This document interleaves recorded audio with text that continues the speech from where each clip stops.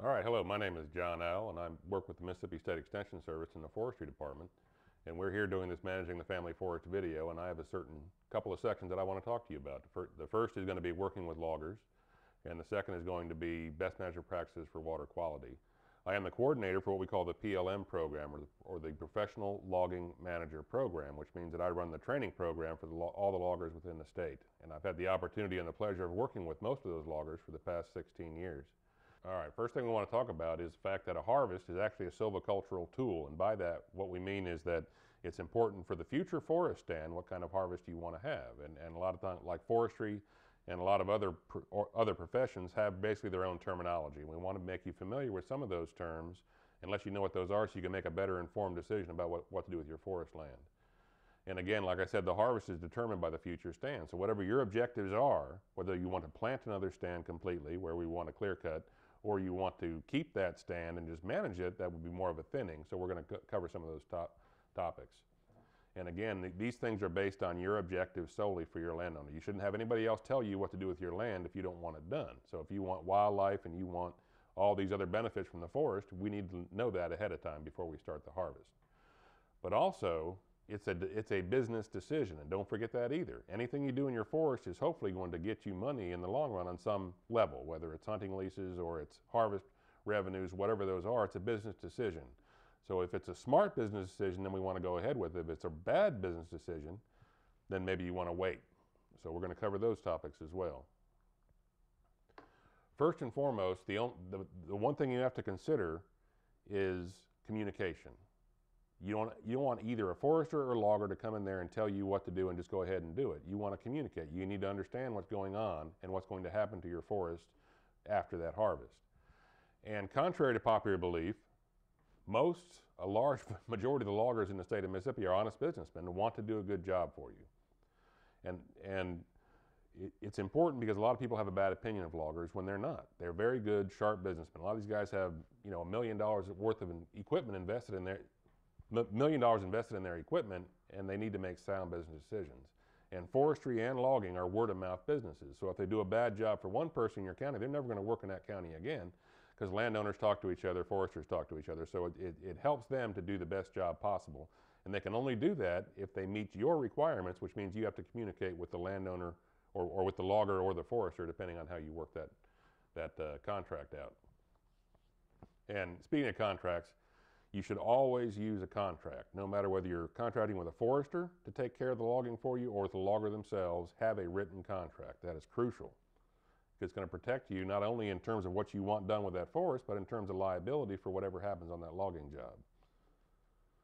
Most of the problems associated with logging can be solved by communication because there are a lot of folks out there who don't understand what the logger or the forester means when they say certain things, and they just kind of assume they know what it means.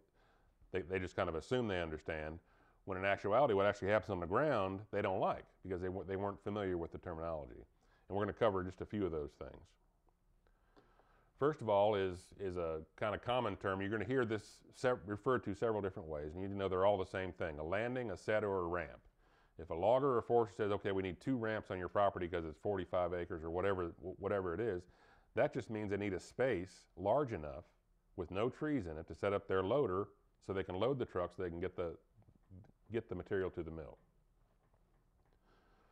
And that's going to change depending on what you want done. Obviously, if you're in a situation where you're cutting down all the trees, then it really doesn't matter where the landing is going to be because all the trees are going to be gone. If it's in a place where you're thinning and you want to manage that same stand for future benefits or for wildlife, you want to place those in strategic locations. And the forester and the logger can help you with that. Probably the most misunderstood term that we use is a clear cut. And you can see by the slide up there that a clear cut actually means all merchantable timber. They're going to leave stuff they can't sell standing, so it ends up looking like that. A different term, which would be clean cut, which a lot of folks really aren't that familiar with yet, but you can have this in your contract. Say, I want everything cut down. It may cost you a little bit more money, but that way it leaves a little bit more aesthetically pleasing at the end of the harvest because all those trees that couldn't be sold are then knocked down to the ground. And a thinning is just that. They're thinning. What you do with a thinning is if you have a pine stand or a hardwood stand, you look at the basal area of that stand And you can tell that it's getting too dense, or there's too many trees per acre, say. That's a good way to look at it. And what we're doing with a thinning is that we're removing some of those trees, and what that does reallocates the growth to the trees that are remaining, and allows them to grow larger and more efficiently on the space allocated for that. And so we talk about it in terms of basal area, especially with pines. And so if your pine stand is 14, 15 years old and you're at 100, 120 square feet of basal area, when we thin it, we want to bring it down to anywhere between 65 and 75 square feet, typically. That's just numbers thrown around. You need to understand that's just a measure of density. The more trees per acre that you have, the higher that basal area number is going to be. And we want it down somewhere where it's going to be the optimal to allocate growth to the remaining trees. And so when we thin, that's what we're doing. We're bringing it down to a basal area target. And there's other portions of the video that explain to you more in depth what basal area is and how it's going to affect your future stand. Other forms of communication is you need to be able to express your expectations to that forester or that logger, depending on who you're contracting with. Again, tell them exactly what you want, and it's their job to make sure that they're fulfilling your expectations. You need to be able to tell them how to enter and leave your property. It may not always be the same way. Sometimes you can have trucks enter on a certain side of the property, but they have to leave a different way to get to a different road. You want to tell them any places that need to be avoided on your property. You could have your grandmother's cabin site or whatever, or it could be a wet area you want to preserve. Anything that you want to preserve is fine. Just make sure that they know about it and it's on the maps. And all of this stuff should be listed in the contract. You want it written down where everybody has signed and agreed to it. That way there's no misunderstanding about what should happen during that logging job. And again, logging is a business, and 99% of those loggers are honest, hardworking people. They rely on this for their livelihoods, so they want to do a good job for you. And again, it is a word-of-mouth business. So the better job they do for you, the better recommendation they're going to have for other landowners in your area.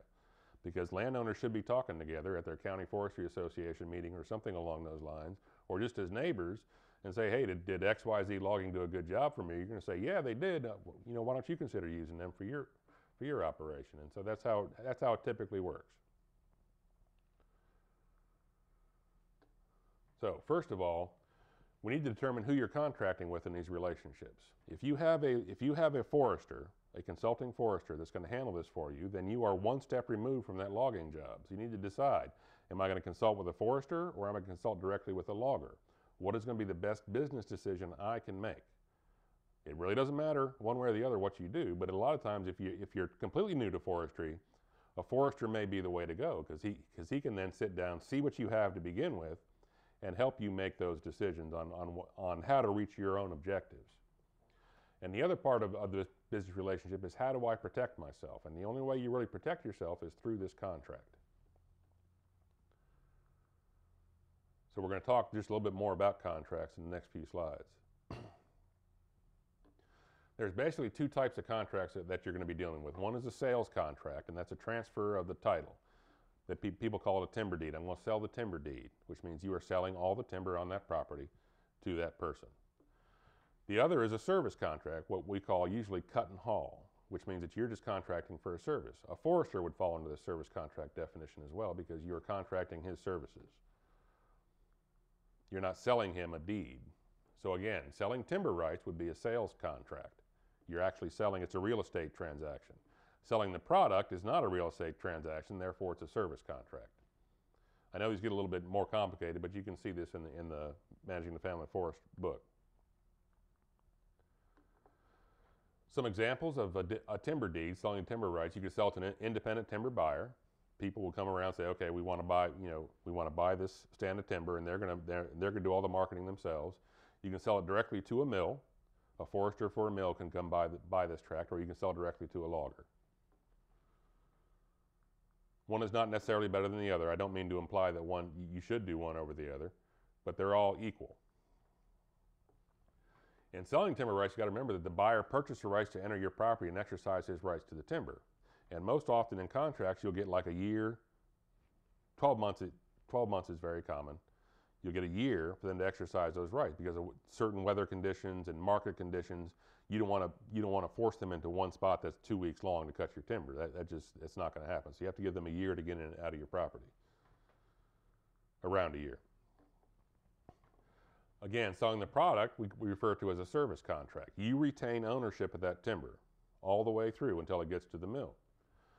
And this is contract with logger to cut and haul. We call it a cut and haul contract. Again, you retain the rights, and you're just all that logger is doing is performing a service. We also call it cutting on shares, which means that the logger will cutting on shares means that the logger takes that timber, takes it to the mill, and for every truck that crosses the scale, he's going to get a check, and you're going to get a part of that check. And you guys agree to what that proportion is going to be, 50-50, 60-40, whatever that ends up being. That's called cutting on shares. And so every week you should get a settlement from that logger after he gets his settlement from the mill. A service contract is also contracting with a consultant. So if I contract with a consultant to come do an inventory, tell me what I have, I'm going to pay him probably on a per acre basis. If I've got 100 acres, I'm going to pay him $7 an acre. It's going to be $700. Don't quote these numbers. These are just examples. But it's going to be $700 for him to perform that service for you, and it's the same deal with the logger.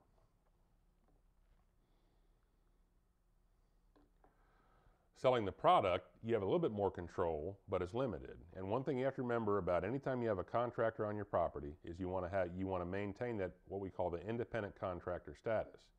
This person is independent of you, and how you protect yourself from liability is ensuring that this remains an independent business from you. You can get into a situation where you are, in fact, acting as their boss, and the courts can see it that way. And in the case of a liability issue, say somebody gets hurt on a logging job on your property, if it's been found that you're actually controlling that business, you're the one that's going to be held liable. So you can help reduce liability exposure by identifying in the contract that the service is provided by an independent contractor, whether you're dealing with a logger or a forester. You want to make sure in that contract says this person is an independent contractor. But more importantly, you need to act that way. Actions trump this clause in court. And so even though I've got that independent contractor clause in my contract, if I exert too much control over that logging operation, I can be seen as their employer. So you need to be careful of that. Basically, for a contract to be legal, you need to have three things: consideration, an agreement, and a legal right to enter into a contract. Consideration is nothing more than they're going to pay you X number of dollars for every ton of wood. That's consideration. Money is a consideration. An agreement is a written formal agreement. You should not be in any position to have a verbal contract on anything you do with forestry. Everything should be written down. There's an old saying that a verbal contract's not worth the paper it's written on, and you need to understand that. You can't do business anymore in a handshake. There are too many liability issues involved nowadays. And the third thing you need for a legal contract is a legal right to enter into a contract. And so, obviously, you cannot contract with somebody's employee because they don't have a legal right for that business to enter into a contract for that business. The same can be said for you. You have to have clear rights to all the timber on your property, and this can get a little sticky in the case of inheritance. Because if you inherited that 500 acres and you've got 3 or 4 brothers and sisters, all of them, if they all inherited equally, they all have to sign off on that contract, or you don't have a clear legal right to enter into it. So you need to make sure that all parties that have a legal claim to that property are agree to and are signing that contract. Clauses that you typically find in any contract, obviously, is the owner's information, the buyer's information, so you would put all your information on there, the property information. This has to be a legal description, and you can get that at the courthouse. The scope of work, what's going to be performed, and what's going to be performed to comply with this contract. Whether I'm going to thin this property, I'm going to clear cut it, I'm going to clean cut it, I'm going to do whatever it takes. That's the scope of the work. How am I going to be paid? A lot of times on a timber deed, it'll be a lump sum, which means that you put it up for bid, and then all these people come in there and bid on your property, and you take the highest one, and they pay you for it, and boom, the transaction is over with. Pay as cut means that again, we're going to get back to pay as cut, means that every week you should be getting a check from whoever bought that timber. So, but that needs to be laid out in the contract on how you expect to be reimbursed for that. Are there any penalties? Say, for instance, that I've got a year to cut this, but for whatever reason, weather and other business obligations, I can't get that done. Are you going to impose a penalty on me as a logger because I can't get in there by the end of December of this year? So that all has to be laid out. And then there are also miscellaneous clauses you can put in there. Under scope of work, obviously this is where you want to mention that independent contractor status. Whether it's a forester or logger, this person is acting as an independent contractor and is not my employee. That is crucial. Again, under scope of work, what are you cutting? Harvest to commence on what date? It could be June 1st of 2013, and we're going to go up to June or May 31st of 2014. That's the completion date. And then clean up BMP work. Who is responsible for that? Some timber products companies might just contract with a logger just to cut the timber and then have somebody else come in and do the cleanup and BMP work, but that needs to be spelled out. Is the logger you are selling this to or the forester responsible for the cleanup and BMP work? You want that put in. BMP stands for Best Management Practices, and we'll get to that in a little bit. Weather delays may be declared by whom? So if it's too wet, most of the time, 99 out of 100 loggers are going to stop on their own when it gets too wet because they just can't afford to work in those situations. But you need to say, okay, well, if there's going to be a delay, I'm going to be the one responsible for calling that delay. And so you just want to make sure that that relationship needs to be clear inside the contract. Who pays the severance taxes? Because every time you sell timber and it gets cut, there's a severance tax involved. And then right to supervise. Who has the right to supervise? Now this is where some folks get into trouble because they have a forester who's actually responsible for this logging operation, but they're out there all the time dealing with their forester and with the logger. In these situations, you have hired that forester to be your agent. And the only person you have supervisory control over is going to be the forester, not the logger. That means you can't go out there and tell the logger what to do. You have to talk to your forester, and the forester then has to talk to the logger because that's how those legal arrangements are made. If you're out there and you have a forester who's acting as your agent to cut that timber, and he's going to oversee the timber cutting contract, if you go out there and tell that logger what to do, you've violated that independent contractor status. And it could come back and be bad for you should an accident occur. So you want to make sure that again, we're going back to independent contractor status, which is extremely important. And again, actions trump the clause. So you need to make sure that you are acting how that contract says you can act. And so in the case of an agent working for me, I'm a landowner. I've contracted with a forester to handle this cut for me. That forester then has the right to supervise that logging operation. I don't anymore because I have ceded that through my contract with that forester. Okay, I've ceded those rights to him. He's now acting as my agent. And he's the one responsible to make sure that my expectations are met in that logging job now. And again, we talked about this, but how do you want to be paid? Lump sum, rate per ton, per thousand, or per cord. Those are just different measurements. Most wood's going to be sold by ton now, unless you get into hardwood or some other forms. But either way, however they pay you at the mill is how you want to make sure that those rates are reflected in the contract, whether it's per ton, per thousand. MBS stands for 1,000 board feet, and it's just a common measurement we use in forestry. And we call it per thousand, and then cord. And again, cutting on shares. Again, in the cutting on shares, you want to make sure that you're getting, okay, whether it's 50-50, 60-40, whatever that is, you want to make sure. You can also have penalties in your contract. And these are going to cover more than what we talked about earlier about that, going past the deadline. But it's also going to include damage to property. If there is excessive damage, that has to be laid out. I mean, if it's against your will, then you need to find out who's going to pay for that damage. Again, failure to complete on time is more common than any of the others just because of weather conditions. And then overcutting. If the boundaries are not clearly marked, it may fall back on the property owner as to who's responsible for that overcutting. In the state of Mississippi under law, if you overcut, you can be fined up to triple damages for that.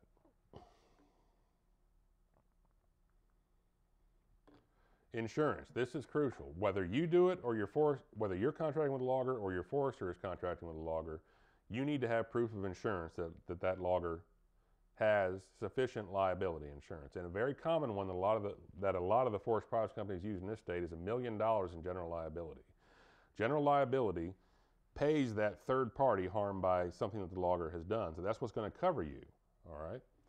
And that logger and you need to make sure that your forester or you have proof that this logger has at least $1 million in general liability insurance. There's also a law in Mississippi that states that if I have 4 or fewer employees, I don't have to pay workers' compensation insurance. But there's nothing wrong with putting in the contract that you want any logger that's on your property to have a workers' compensation policy for their employees. So that's up to you. You need to talk this over with your lawyer, and all contracts should be run through your lawyer first. And then any permits. Who's responsible for getting required permits, if any? You know, there aren't a whole lot of permits that are required in the state of Mississippi, but some counties may be changing some of that in terms of road permits, and then you just need to figure out who's going to be responsible for that, and that needs to be laid out in the contract. A contract can be as complicated or simple as you're willing to sign, provided it's got those 3 basic parts: consideration, legal authority, and that agreement. Okay, so you can put what you want to in the contract, and as long as all parties agree to it, everything is fine.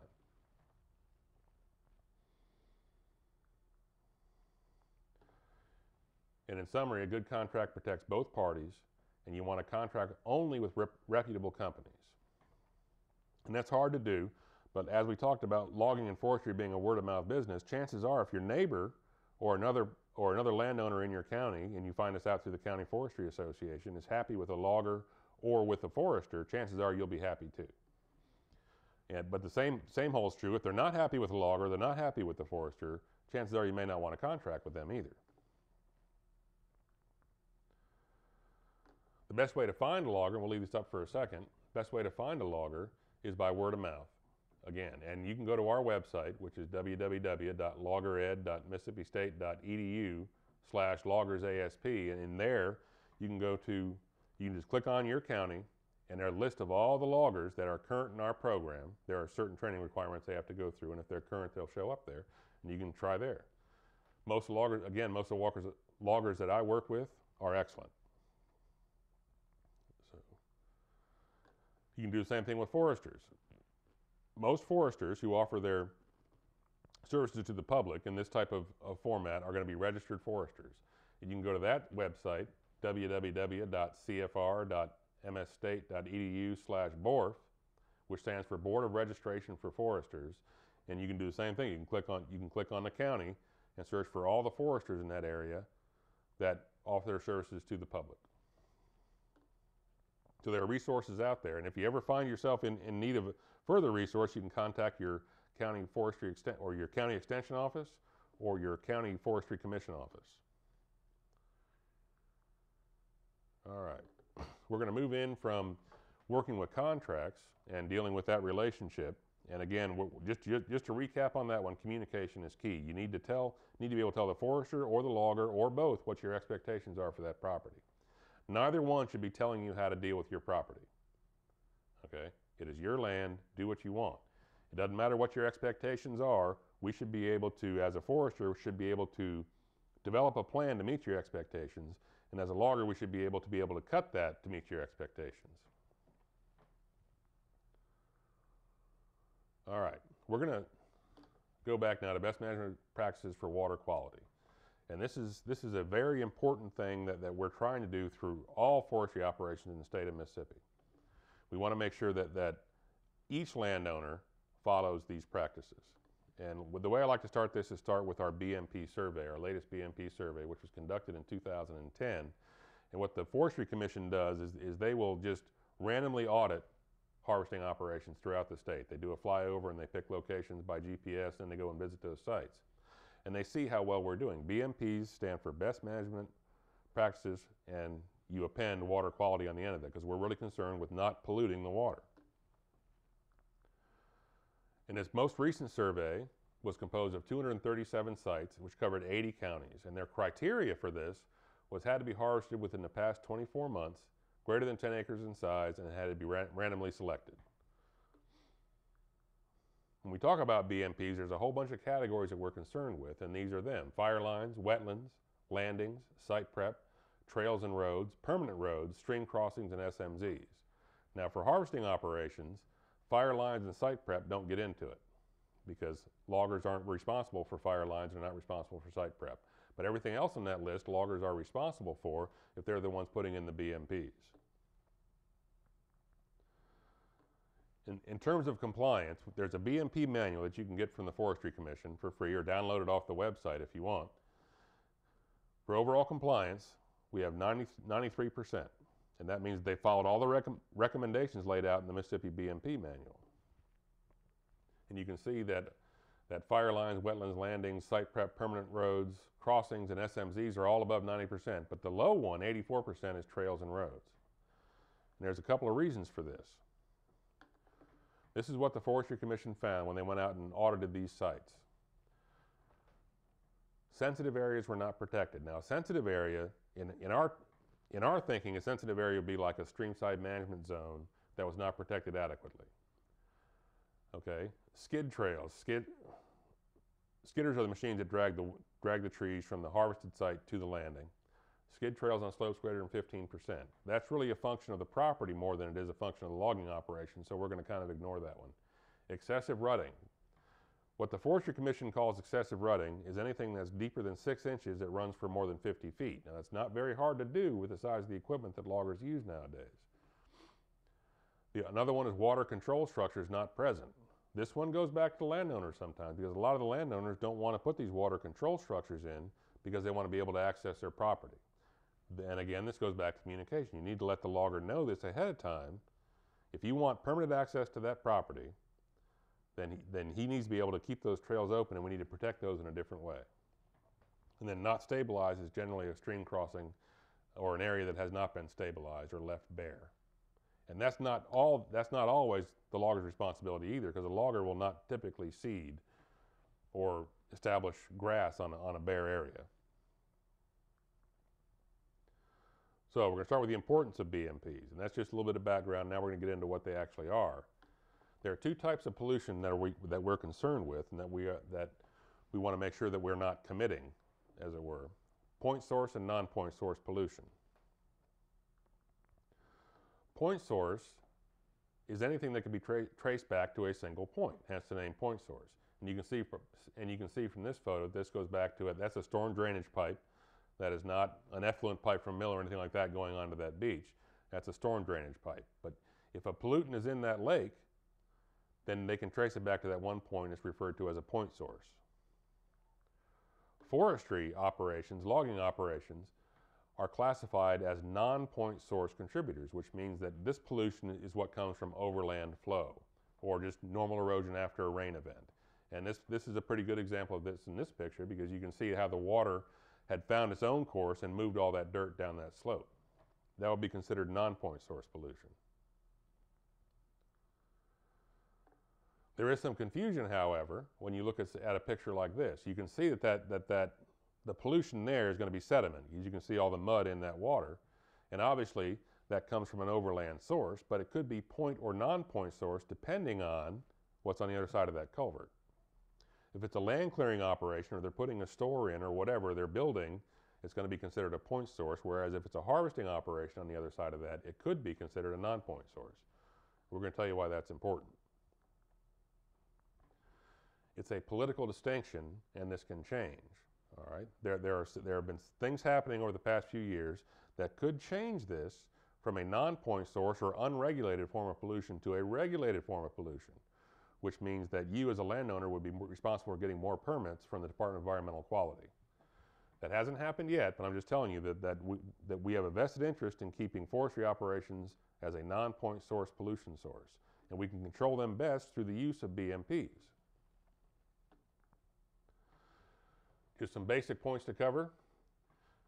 Obviously, when we're dealing with forestry operations, we do not want to allow surface water runoff to enter a stream, obviously, because the surface water runoff is going to have silt in it or dirt in it, or it could be a little bit of oil in it from the logging operation. Whatever it is, that can end up polluting the waterway.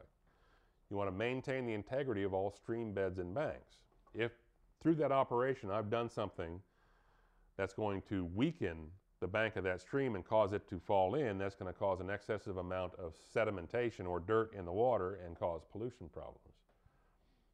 We don't want to leave any debris of any type in the stream beds. Basically, if during the logging operation, if they have to cross the stream in your property, they may put some trees in there to cross over top of, which is perfectly fine. They can do that, but it all has to come back out at the end of the logging job. this is not for logging, but during your your normal operations, do not spray chemicals or allow chemicals to degrade surface or groundwater, which means that you can't spray chemicals over the stream. You want to leave SMZs or stream-side management zones on all water courses, and these are areas on the side of each stream that protects the water quality of that stream. And also, again, this last one's not going to be for loggers either, but you want to provide for rapid revegetation, which means we want to plant grass just as soon as we can. On any bare soil, we want to plant grass. Now, just like the contract, what we want to do is we want to have some type of written plan. That's where communication comes in as well. You want to be able to tell the loggers what you expect out of that harvest in terms of water quality management and BMPs. So any kind of harvest plan is going to be almost like the contract. We're going to have the name, the location, the map. A map is essential. You want a good map of your property, where the boundaries are, where the waters are, if there are streams, what things need protecting, etc. But also what we want to do is we want to list existing pollution problems. If there's an existing pollution problem on that property, then you can't hold the logger responsible for it, and that needs to be cleaned up ahead of time. But also in this water quality plan and harvest plan, what kind of BMPs do I want to use? First of all, I want to use BMPs. Second, which ones can I use? If I want to leave that road open, then I'm going to use a different type of water diversion structure than I would if I'm going to close that road. These are three key areas for BMPs: roads and trails, stream crossings, and stream-side management zones. And we're going to go over what each one of these entails. So the first is roads and trails. Things to consider for roads and trails. So when a logger or forester comes up and says we want to use BMPs, this is what they're going to look at. The location and grade of your property, or the location and grade of the road, excuse me, the location and grade of the road, what kind of water diversion structures you want to put on there. Again, if I'm going to leave that road open, I'm going to use a different one than I would if I'm going to close that road, meaning no traffic's going to be on there. And do I have to cross a stream? Hopefully, we don't have to cross any streams, but sometimes you may have to. This photo is obviously an aerial photo, and all those dark areas in the center are what we call a stream-side management zone. There's a stream that runs through the center of those, and we've left all those trees there and the understory to help filter the water that comes from runoff. And you can see that by the lighter areas on there, that the roads are all stay on the ridgetop. Each one of those little lines of the dark green is a ravine. And we've left the trees in those ravines, and on the light areas where the roads are, those are the hilltops. And it really doesn't matter if you have a 1 or 2 foot change of elevation on your property and that's it. If you're in flat land, you still have these types of terrain features, and we want to go for the highest ground possible for these roads. This is a good example of a permanent road. Now, I need to preface this by saying loggers don't build permanent roads. If you want a permanent road on your property, that's going to be up to you. Loggers are not equipped to build these kinds of roads, but they can use these kinds of roads if they're already existing and improve them or fix them after they get done. But what's good about this road is it's crowned up, it's got gravel on it, and you can see on each side it's got ditches, and you can see where those ditches kind of turn off into the woods, and that's what we want. The water hits the road and rolls off the side into those ditches, goes downhill into the turnouts, and water gets spread out into vegetation, which is very important. That keeps your road dry, it keeps the streams clean, and everything else is working properly with that road. This is more in line with what a logger would build in terms of a temporary road. It's not going to be built up like a permanent road is. They're just going to do a couple of passes on there with the bulldozer just to be able to get their trucks in there to the landing so they can get the material out. And once that logging job is done, they're going to button that road up or close it up, and they're going to put water bars and turnouts and stuff like that, and then it's going to look like there was never a road there. This is a skid trail, obviously, and you can see that they use a skid trail when it was wet, so it's got little holes in it, but that's not a big deal. There's no stream close to there, and that's all right. But we can close those up too, and when that logging job is done, we can put water bars and turnouts on that as well. The key to any decent water control or water diversion structure is to move the water off the road and into vegetation. When erosion happens, water from rain will collect, and as it moves over exposed soil, it picks up those dirt particles. and it turns brown, just like that first picture that we saw. And then if I channel that water into vegetation, the vegetation does two things. It slows that water down, and what that allows is that as that water slows down, those heavy particles filter out of it and hit the ground. It also disperses the water. And so as it hits that vegetation, it's going to disperse it and slow it down. If I've got a channel running, then then nothing can clean that water. But if I disperse it and I slow it down, then all those solids are going to settle out of it before it reaches the stream.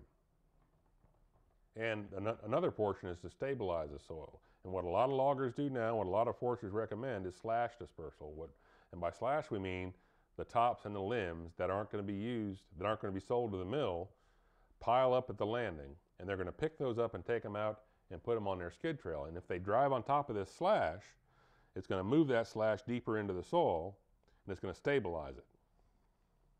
And you won't have erosion problems. So the first thing we want to talk about are turnouts. And turnouts are simply ditches on the side of the road, like in this photograph here. And we talked about this with the permanent road. It's just a ditch that kind of moves off into vegetation. And so the water is going to hit that ditch, get channeled off to the right there, and go into trees and undergrowth, which is where you want it to go.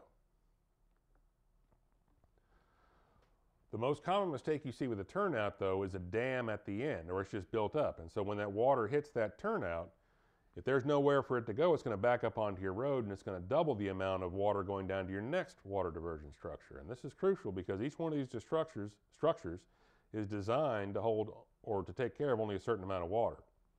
And if I double the amount of water going to the next one, then the chances of me blowing that one out have increased, and we could cause a domino effect problem. Another method are water bars. This is what everybody's probably most familiar with. And this is just a mound of soil built at an angle across the road. And what happens is when water's running down that road, it's going to hit that water bar, move off to the right, and it's going to go off into vegetation.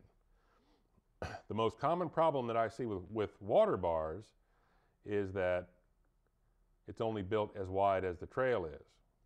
And so it's going to do the same thing. When water's coming down this trail, it's going to hit that water bar and go off to the right again. But once it reaches that red line, it's just going to skirt right around it and get right back on the road. And so again, we're doubling the amount of water going to the next water diversion structure.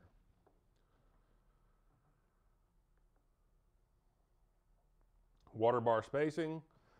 There are a lot of recommendations in the BMP manual for spacing, and probably the best way that you can think about it is to wherever I'm standing on that road and looking straight ahead, where my eyes cross that trail or road again, that's where the next water diversion structure goes.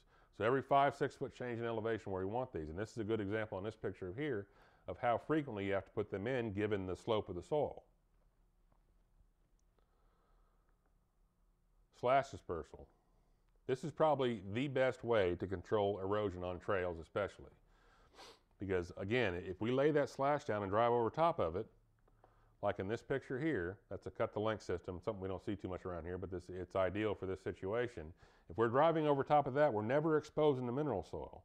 If we don't expose the mineral soil, then there's nothing that a rain event can do to pick that mineral soil up and cause erosion. So the more we can drive on top of it, the better off we're going to be. And that's more of a typical example in a pine thinning there.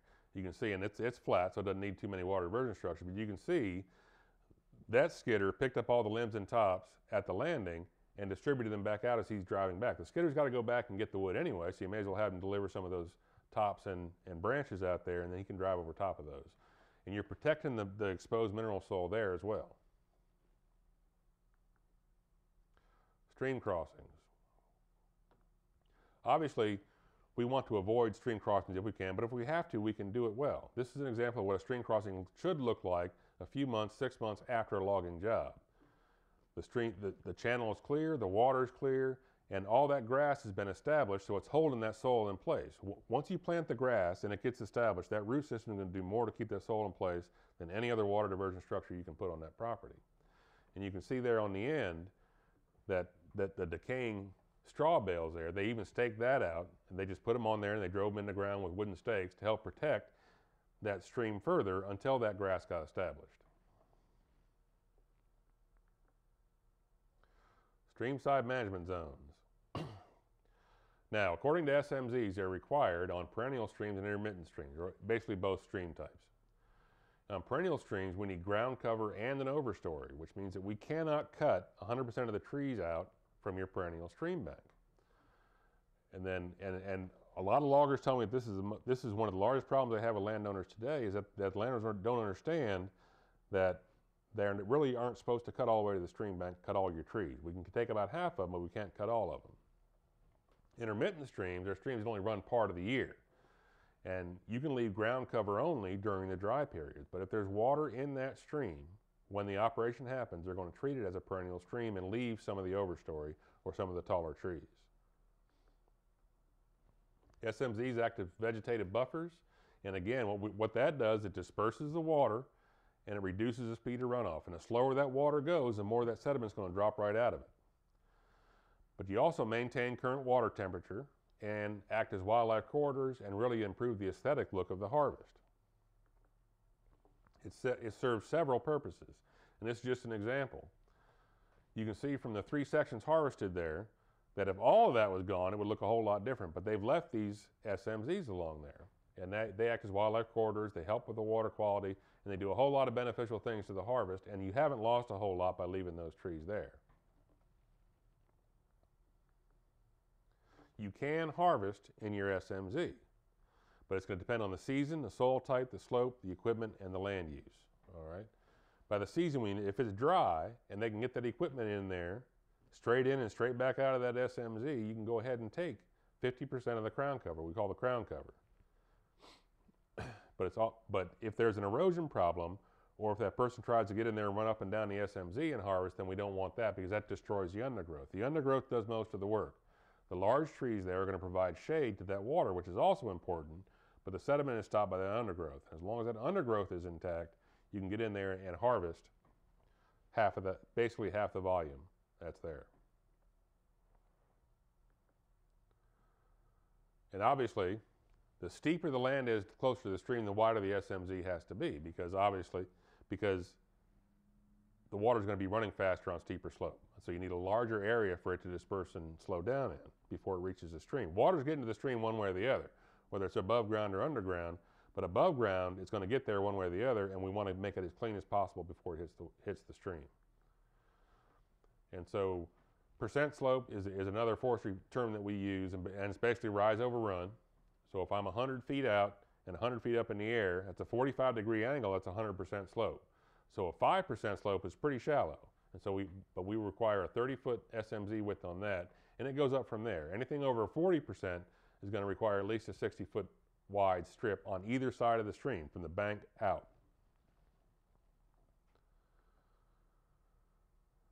And again, we want to use a judgment for increasing width depending on terrain and also soil type. A lot of folks ask us to go out there and tell us what's going to happen, but we're not that sure what's going to happen because we're not that familiar with the soil type. You who've been on that property your entire lives know exactly what that soil is going to do in the event of a rain. So if you think it needs to be wider, go ahead and make it wider. Everything in the BMP manual are minimum requirements, and the minimum should be met. And anything beyond that, if you want to make it a 40-foot or an 80-foot or a 100-foot SMZ, that's fine with us. But it shouldn't be any thinner than 30 feet. Wetlands. We're going to cover this real quick. I'm not sure how many of y'all have wetlands, but the thing about wetlands is these are federally regulated, and these are mandatory BMP that you must do whether you want to or not. The big thing about it is land use cannot be changed without a permit from the Corps of Engineers. Wetlands fall under what we call jurisdictional wetlands, which means that the United States Army Corps of Engineers has jurisdiction over the wetland even though you may own it. They're going to have to tell you that you're going to follow the BMPs that they recommend and also get permits required if you want to change the land use. And in this instance, SMZs are required on all water bodies regardless, and I think they're 35 feet. But again, if you own a wetland area, chances are it could be regulated by the Corps of Engineers. And if you want to change that land use, now pine trees to pine trees is fine, hardwood to hardwood is normally fine, but if you want to go from pine trees to pasture, you may want to consider asking somebody and maybe getting a permit, because that falls into federally regulated, and that's a whole nother ballgame. I realize I covered a lot of these BMPs very fast, and one of the downsides of this video format is that I don't get to answer questions directly. But if you have any questions, you can contact your county extension office, you can contact your county forestry commission office, and you can download a copy of the BMP manual there. But for all intents and purposes, for landowners, BMPs are voluntary. You can put them in or not put them in, depending. But BMPs are the best way we have to protect water quality and to abide by the Clean Water Act.